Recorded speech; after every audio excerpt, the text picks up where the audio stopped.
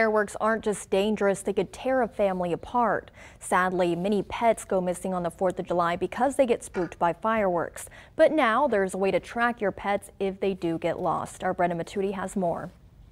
Pet owners love to party with their pets, but on holidays like the upcoming 4th of July, pets can get frightened by fireworks, causing them to run away. More pets go missing on the 4th of July than on any other day of the year. They apparently believe they're under duress or being harmed or in danger. Their life is in danger, so they tend to take off.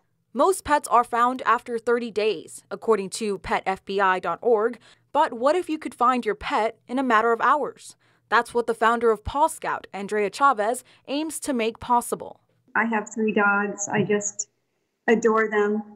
So I wanted to parlay my love of technology and animals into this venture. The Paw Scout tag is smartphone compatible. It tracks your pet's walking distance and it can show you your pet's location with a live map as long as they're within 300 feet.